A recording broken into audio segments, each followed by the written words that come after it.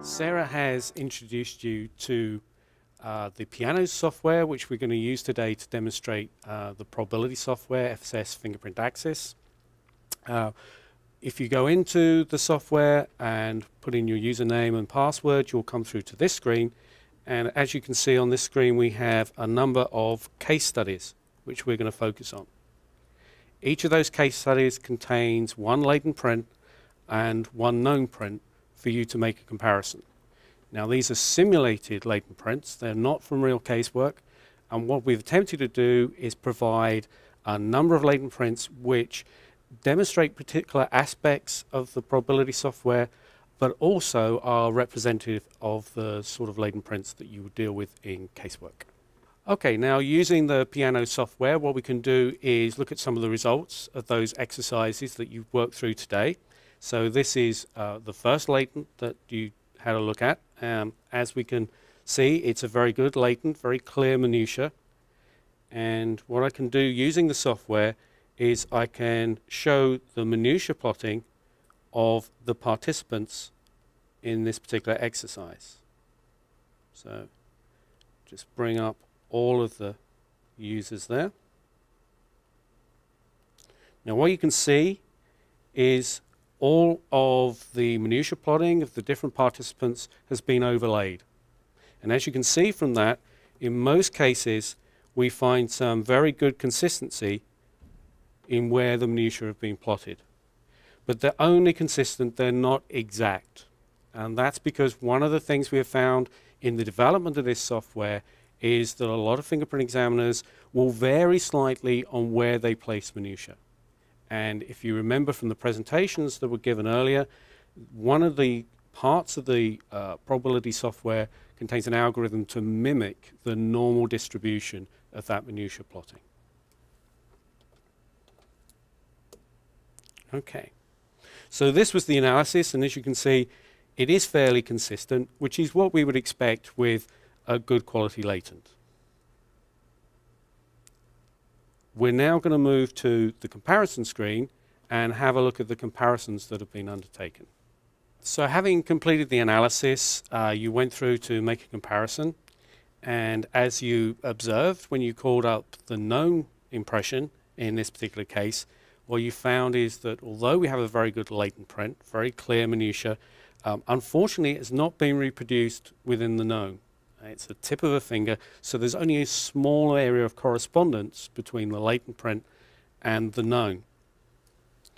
Using the software, what I can do is demonstrate the results from each of the users, and as you see they can appear on both sides of the screen, showing the correspondences that each user has marked.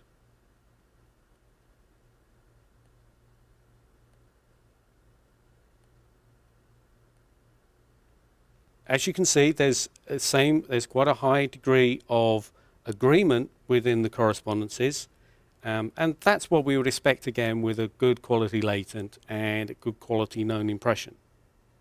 You will see that on the latent side, we now have some of the minutiae have been colored in yellow.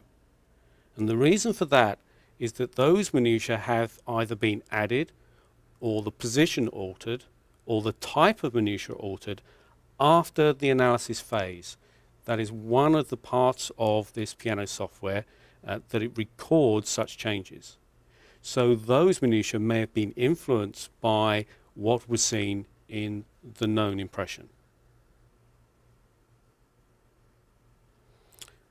So using this software, let's have a look at some of the results that have taken place. If we look at the table here and we pick this particular user, user number 2, we find that the likelihood ratio magnitude is 10 to the 0. So what we can do now is look at the minutiae placements that led to this likelihood ratio. So if we look at the marking of minutiae between the latent and the known for this particular user, we find that they have actually selected 5 minutiae which you can see marked on the latent print in these positions, and the corresponding positions on the known. A likelihood ratio of 10 to the power 0 for 5 minutiae is fairly consistent, what we would expect in that particular case. As in terms of evidential weight, clearly that is not particularly strong, but again, from the work that we've shown before, the charts that we demonstrated in the presentation, you'll see that it's first of all supporting that individualization with only 5 minutiae would be difficult. And secondly, it is indicating that those 5 minutiae have at least some weight of evidence depending on the context of the case.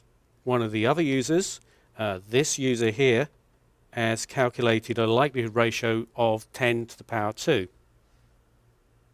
What we can do again is look at the minutiae placement and the number of minutiae that has led to this likelihood ratio. And here is the minutiae plotting for that likelihood ratio of 10 to the power 2. And we can easily understand why we have a higher likelihood ratio. The previous user marked 5 minutiae. This user has now actually marked 6 minutiae in this particular case. The addition of that one additional minutiae has led to the increase in the likelihood ratio. Again, this is consistent with the research and the results that we demonstrated in our presentations earlier. And finally, we can look at our final user in this particular case, which has achieved the highest likelihood ratio of 10 to the power 3.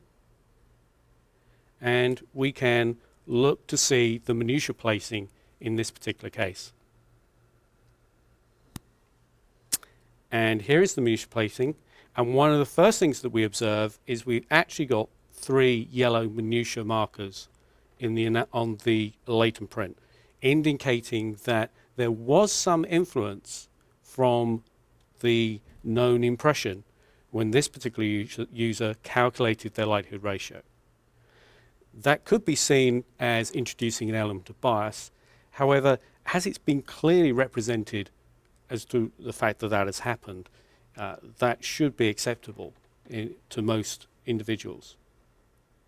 In this case, the user has marked 1, 2, 3, 7 minutiae. So that accounts, again, as in the previous case, for the increase in the likelihood ratio. However, what is interesting here is to focus on one of these particular minutiae placements, which is this one here. So what we can do is have a look at that particular minutiae. First of all, let's remove the minutiae marking.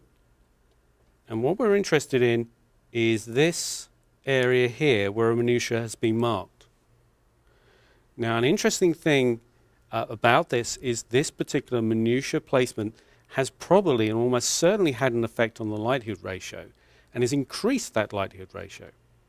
However, the real decision here is one for the fingerprint examiner, the fingerprint expert. Is actually that a minutiae? Is there a convergence of the 2 ridges there to form the bifurcation that they've seen on the known impression? Or is this really too close to the edge?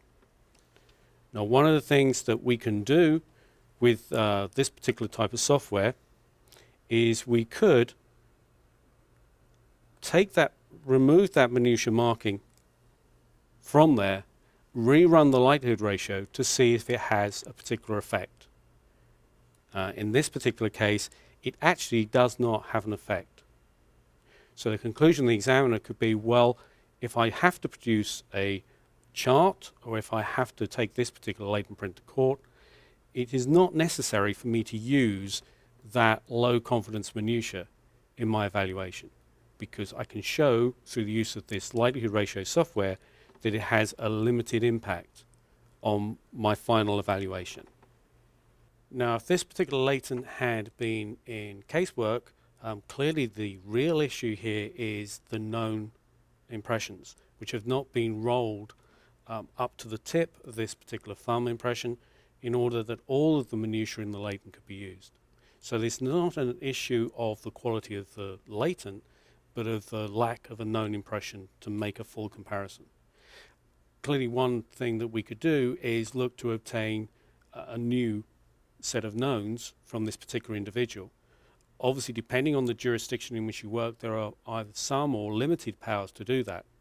But one thing this software would allow you to do is to give some idea of how likely it is that this particular latent came from this particular known. So it would certainly provide some intelligence, some assistance to the authorities to obtain additional knowns in certain cases.